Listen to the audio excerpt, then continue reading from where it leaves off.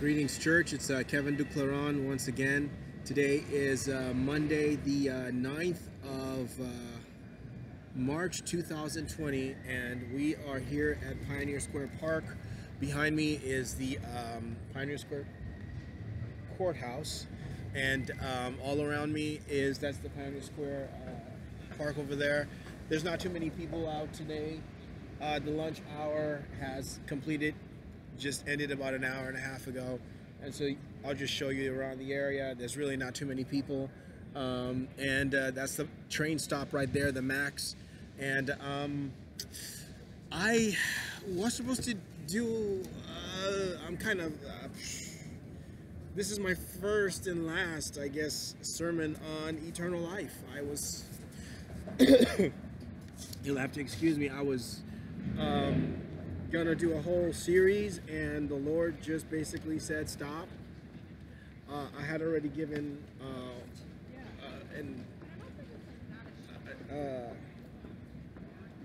one or maybe two basically I can only do one message. Okay, it's the introduction, the message before this one, and then this one, and then he says quit. So just three. I actually had in mind to do 12, one per year, one per month. I had it all outlined here, but this was the poster for it, and this was the book for it. This was also another poster for it, and of course the other book that would have gone to the Library of Congress, which has the exact same covering. However, the Lord says no, so I have to obey the Lord and not do otherwise. As much as I want these people to be saved, I think in His mind there's enough information on the internet for them to come to the conclusion that they need to repent of their sins so they can have eternal life. That's the best. He didn't explain to me why he went in that direction, and all I could do at this hour is just basically hope and pray that maybe sometime in the future he'll let me go back and do it. But as of right now, this is all that I can do. I mean, I'm not exactly sure what I'm going to talk about, but I'll talk about something because I got to. Anyway, let me start. Let me start in a word of prayer. Father, thank you for this opportunity to start a series and end a series. Maybe in the future you'll give me an opportunity to do this work more thoroughly when I sit down and do more studying. In Jesus' name, amen. Bless this afternoon's short message, and may it be an encouragement to the people. Amen. Okay, well, I didn't know that was going to happen. So you'll excuse me for a second here. I got a cold, and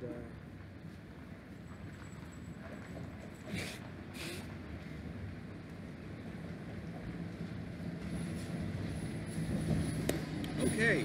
All right. Good afternoon, Portland. Greetings. In the name of our Lord Jesus. For those of you who are not aware of my preaching ministry and who do not know me, my name is Kevin Duclairon. And the Lord's been giving me an opportunity to share the gospel with the people of Portland for the last few years, and hoping to plant some seeds in the heart of the American people so that they could be saved from their sins, and also that they would enter into heaven upon their passing. I had made a promise to do a series on eternal life. This was actually the poster, the first poster, and this was the second poster when I got to typing it. And I was going to go through the entire thing, but for whatever purpose or reason, God has asked me to only do 3 messages. So, and this is the third one. but I know for some of you it's probably the first, but this is the third. I had sat here a couple of mornings and did some preaching, and in so doing, made mention of eternal life, so I probably did more than I probably should have done. But in any case,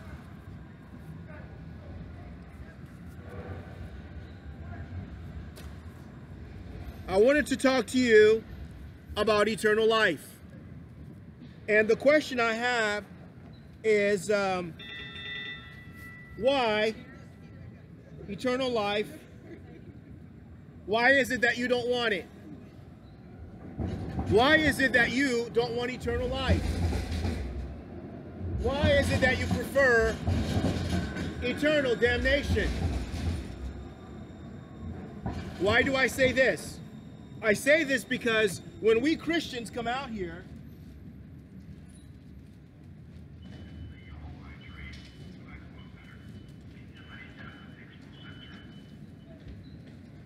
and we tell you to repent and believe,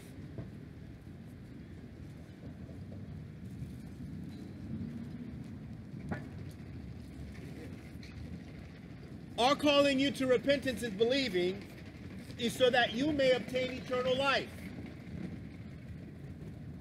So when you hear preachers say repent and believe, it is because they want you to enter into heaven, and it is in heaven that you will have eternal life.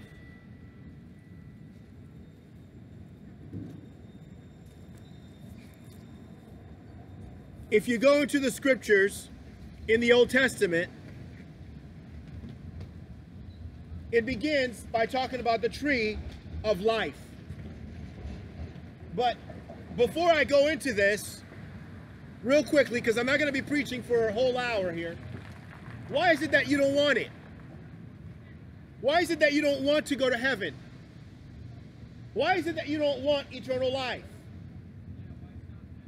Why? Because of sin. Most people prefer sin.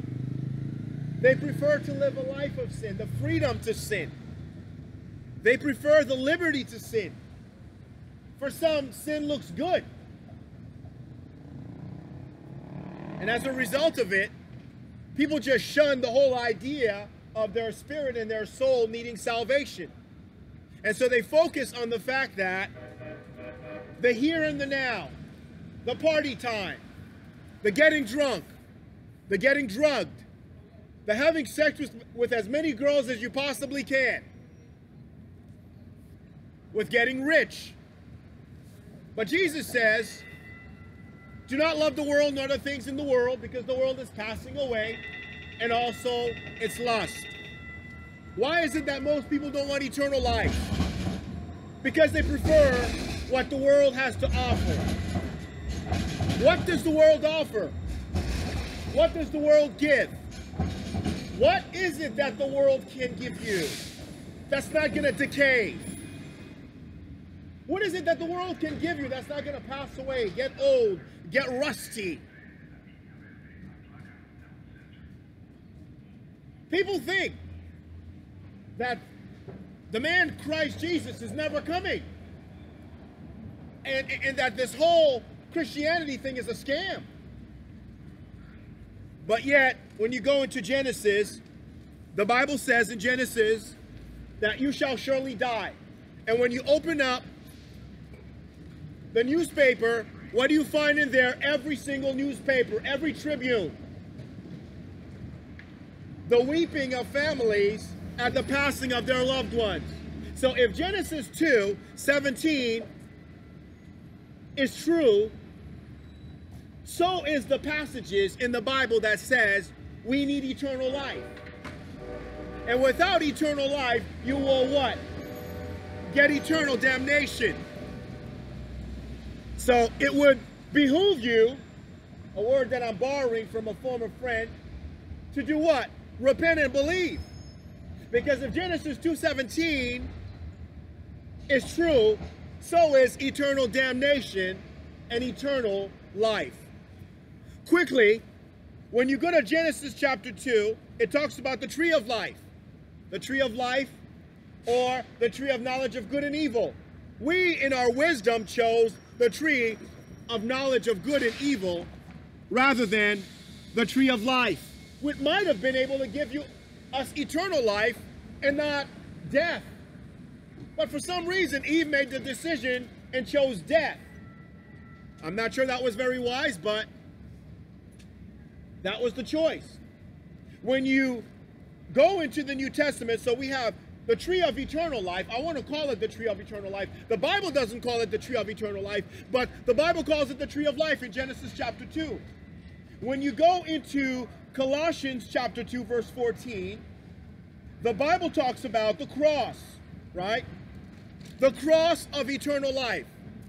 Is it possible that God had put the tree in Genesis as an offering to eternal life, and the cross in the New Testament as an offering to eternal life, and we rejected the tree, we rejected the cross, right? Colossians 2, nailing your sin. He has nailed our sin to the cross, 2:14. And then on top of it all, what does it say in Romans? I just went through the Romans series, right? Romans chapter 8, verses 1 and 2. Why don't we read that real quickly? In Romans 8, 1 and 2, the Bible says,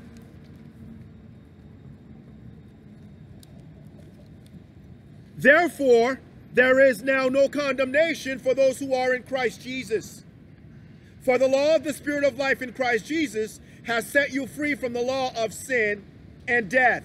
There's no condemnation. The Spirit of life in Christ Jesus, isn't that the Spirit of eternal life? Isn't that the only Spirit that can grant you eternal life? That is the Holy Spirit. Once you have the Holy Spirit, you are His. What does it say? If indeed the Spirit of God dwells in you, right? The only way you can enter into heaven and have eternal life is through the Spirit. Again, God is reaching out to us through a third way of obtaining eternal life, but you don't want it. The tree of eternal life in Genesis? No. The cross of eternal life through Christ Jesus? No. The Holy Spirit of Pentecost to get you eternal life if you repent and believe? No. Well, what about the King of eternal life? Christ Himself. What about embracing Christ Himself as the eternal life? You'd have to read Revelations 4 and 5 to find out about the King of eternal life. He is the King of eternal life. If He's the one that comes down and says, behold, the kingdom of God is at hand. Repent and believe. Repent, because the kingdom of heaven is at hand. So you've got the tree of eternal life, which we rejected.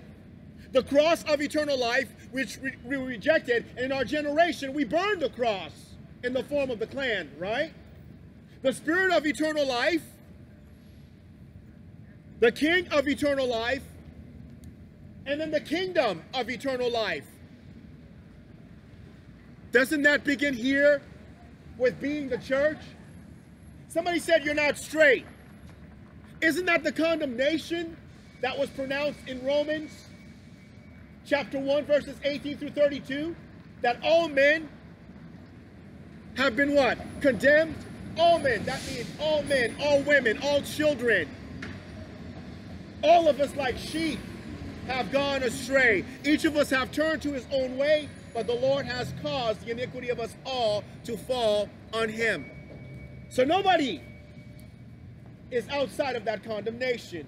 But God has given us the tree of eternal life, the cross of eternal life, the Spirit of eternal life, the King of eternal life, and the kingdom of eternal life, which we would probably call the New Testament church.